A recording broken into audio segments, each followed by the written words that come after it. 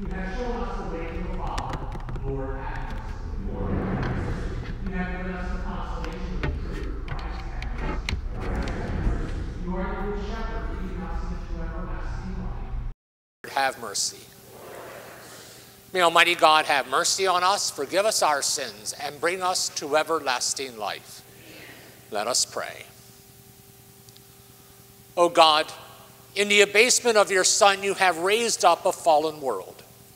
Fill your faithful with holy joy, for on those you have rescued from slavery to sin, you bestow eternal gladness. We pray through our Lord Jesus Christ, your Son, who lives and reigns with you in the unity of the Holy Spirit, one God forever and ever.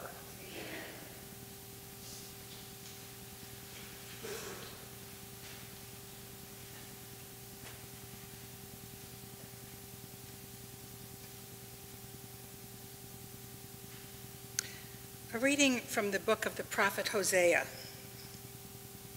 Thus says the Lord, when Israel was a child, I loved him. Out of Egypt, I called my son. The more I called them, the farther they went from me, sacrificing to the Baals and burning incense to idols. Yet it was I who taught Ephraim to walk, who took them in my arms. I drew them with human cords, with bands of love.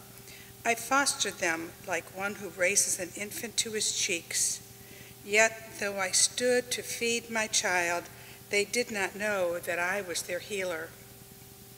My heart is overwhelmed, my pity is stirred. I will not give vent to my blazing anger. I will not destroy Ephraim again. For I am God and not man, the Holy One present among you. I will not let the flames consume you. The word of the Lord. Let me see your face, Lord, and we shall be saved. Let me see your face, Lord, and we shall be saved. O shepherd of Israel, hearken. From your throne upon the cherubim, shine forth, rouse your power.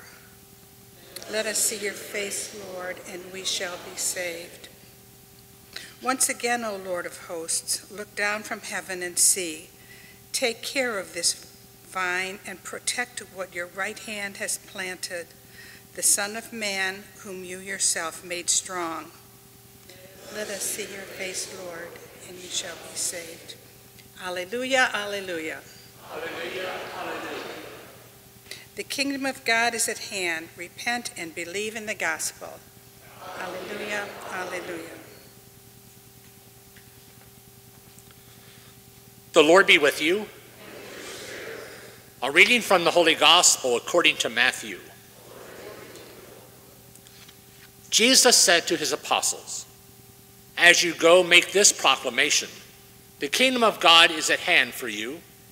Cure the sick, raise the dead, cleanse the lepers, drive out demons. Without cost you have received, and without cost you are to give. Do not take gold or silver or copper in your belts, no sack for the journey, or a second tunic, or sandals, or walking stick. The laborer deserves his keep. Whatever town or village you enter, look for a worthy person in it, and stay there until you leave. As you enter a house, wish it peace. If the house is worthy, let your peace come upon it. If not, let your peace return to you. Whoever will not receive you or listen to your words, go outside that house or in town and shake the dust from your feet. Amen, I say to you, it will be more tolerable for the land of Sodom and Gomorrah on the day of judgment than for that town.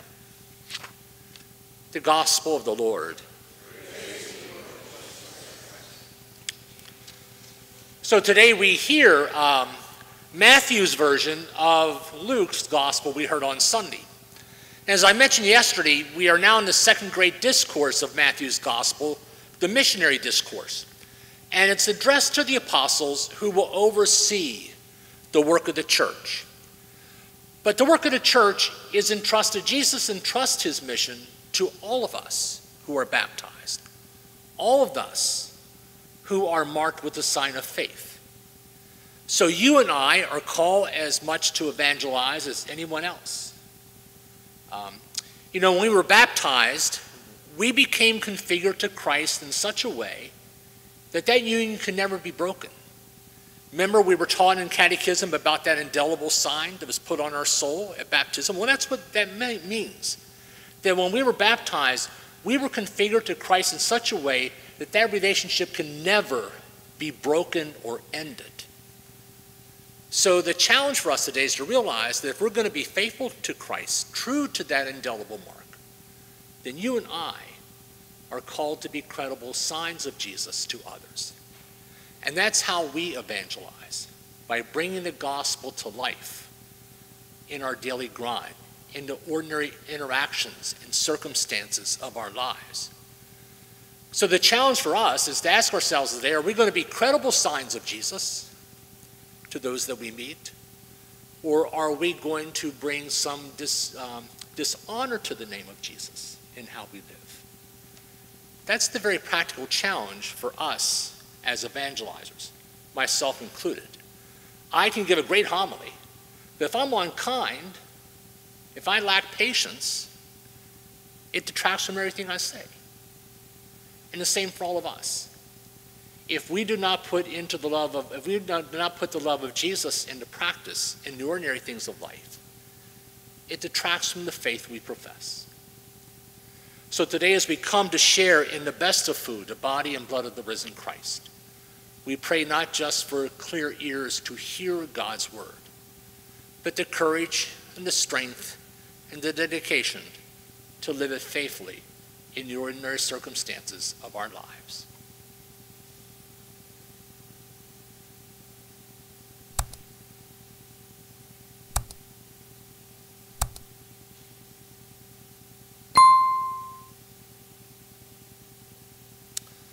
Let us bring our prayers to the mercy of our God.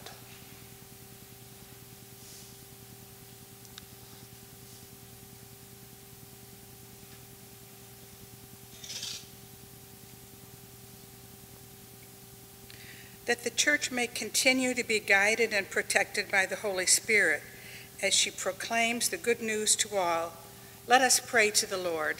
Lord, hear our prayer. That all people may be united in Christ through the mercy of God, let us pray to the Lord. Lord, hear our prayer. That those who have suffered neglect or abuse may be consoled and strengthened by the healing hand of Christ, let us pray to the Lord. Lord, hear our prayer.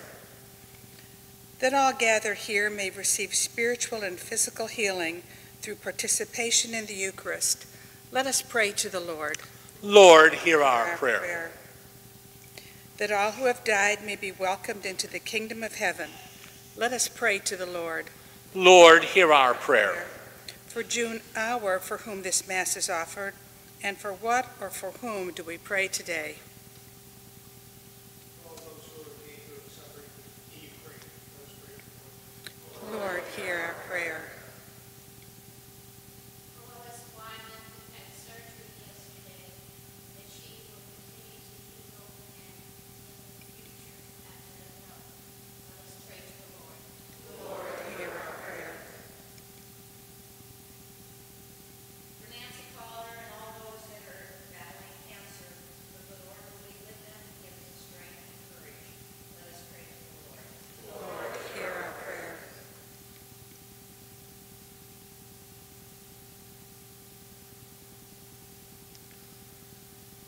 And let us entrust the people of Ukraine to Our Lady's care. Hail Mary, full of grace, the Lord is with thee. Blessed art thou among women, and blessed is the fruit of thy womb, Jesus. Holy Mary, Mother of God, pray for us sinners, now and at the hour of our death. Amen. And we ask all these things with confidence through Christ our Lord.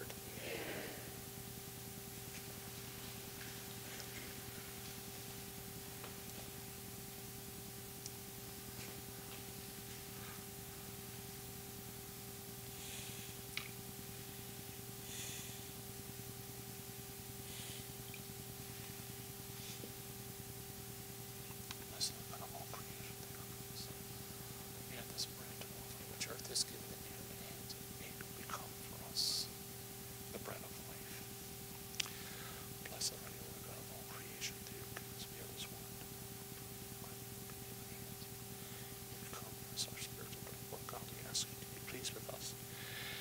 accept the sacrifice we offer with humble, contrite hearts. Pray, my brothers and sisters, that my sacrifice and yours may be acceptable to God, the Father Almighty.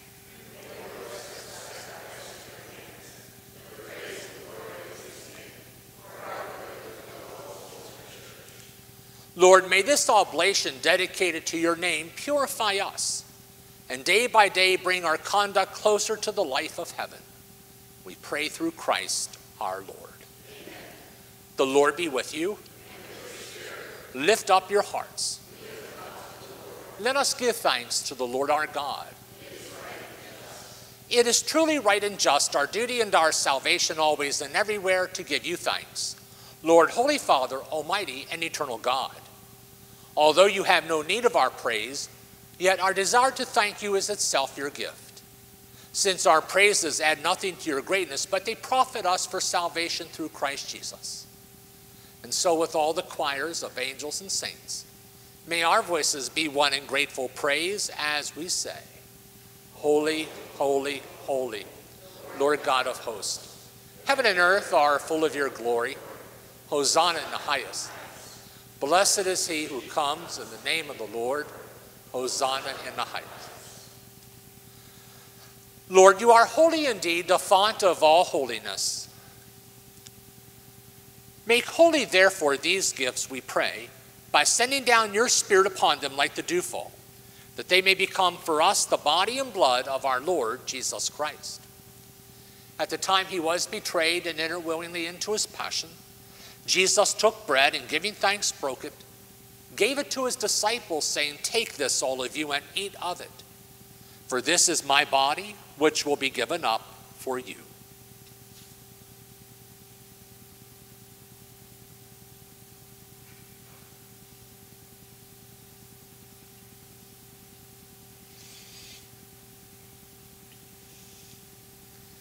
In a similar way, when supper was ended, he took the chalice, and once more giving thanks, gave it to his disciples, saying, "Take this, all of you, and drink from it.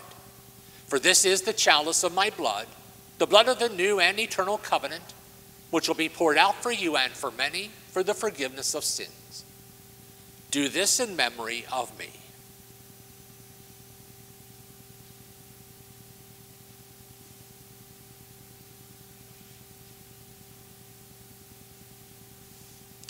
The mystery of faith. When we eat this bread and drink this cup, we proclaim your death, O Lord, until you come again. Therefore, as we celebrate the memorial of his death and resurrection, we offer you, Lord, the bread of life and the chalice of salvation, giving thanks that you have held us worthy to be in your presence and minister to you. Humbly we pray that, partaking of the body and the blood of Christ, we may be gathered into one by the Holy Spirit. Lord, remember your church spread throughout the world. Bring her to the fullness of charity, together with Francis our Pope, William our Bishop, and all the clergy. Remember also our brothers and sisters who have fallen asleep in the hope of the resurrection, and all who have died in your mercy. Welcome them into the light of your face. Have mercy on us all. We pray that the Blessed Virgin Mary, Mother of God, Joseph, her husband, the apostles, and all the saints who have pleased you throughout the ages, we may merit to be co-heirs to eternal life, and may praise and glorify you through your Son, Jesus Christ. Through him, with him, in him, O God, Almighty Father, in the unity of the Holy Spirit, all glory and honor is yours forever and ever. At the Savior's command, informed by divine teaching, we dare to pray.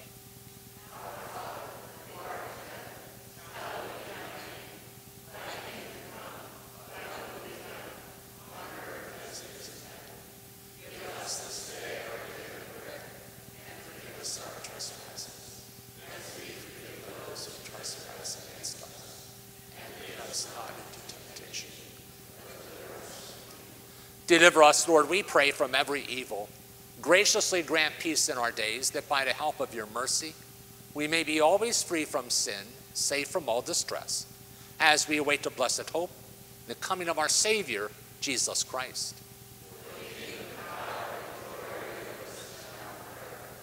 Lord Jesus, you said to your apostles, peace I leave you, my peace I give you. Look then not on our sins, but on the faith of your church, and graciously grant her peace and unity in accordance with your will, who live and reign forever and ever. Amen. The peace of the Lord be with you always. Let us offer each other a sign of peace. God's peace.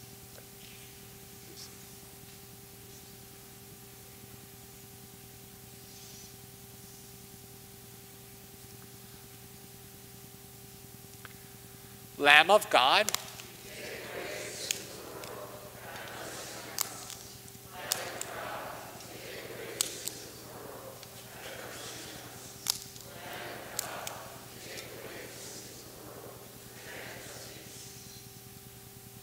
Jesus Christ, with faith, your love and mercy, your body and drink your blood, and not bring any combination of the Lord.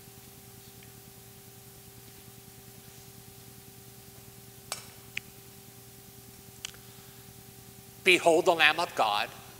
Behold him who takes away the sins of the world. Blessed are those called to the supper of the Lamb.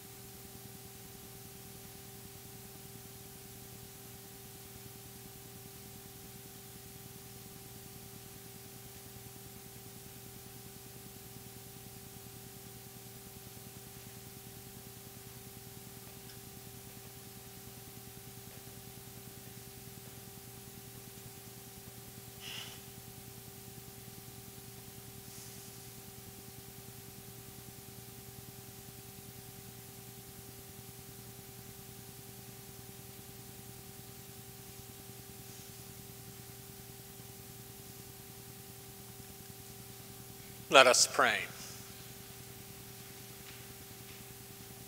Lord, grant that having been replenished by such great gifts, we may gain the prize of salvation and never cease to praise you through Christ our Lord. Amen. The Lord be with you.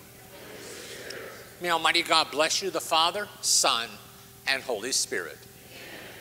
The Mass is ended. Go in peace. Have a good day.